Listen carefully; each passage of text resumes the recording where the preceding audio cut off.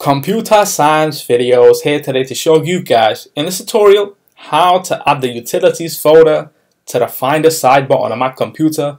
Without further ado, let us start the video. So in this tutorial, you need to have access to a Mac computer, be able to use a keyboard shortcut to access the folder that you may not be able to see when you are in Finder. However, we can now go all the way down to the dock, go to Finder. And you must be thinking, where is utilities? I cannot see it on screen. It's not part of the favorites within the sidebar. In Finder, we can go to the top navigation menu, toolbar, click on Go, click on Utilities, and that takes us to the Utilities folder, which is located in Applications.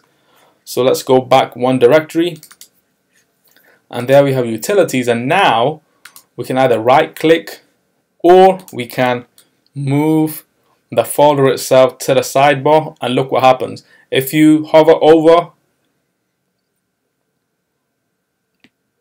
whatever's within the sidebar, this will just place the folder there, so that's not what we are trying to do here.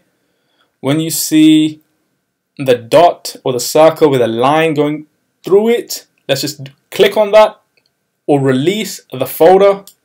And there you go, Utilities is now a part of the sidebar within Finder. So we can now quit Finder for the moment, go all the way down to the dock again, go to Finder, and there we have Utilities, which can be moved up and down if we require that. Let's just keep it the way it is. And so that's it with this video.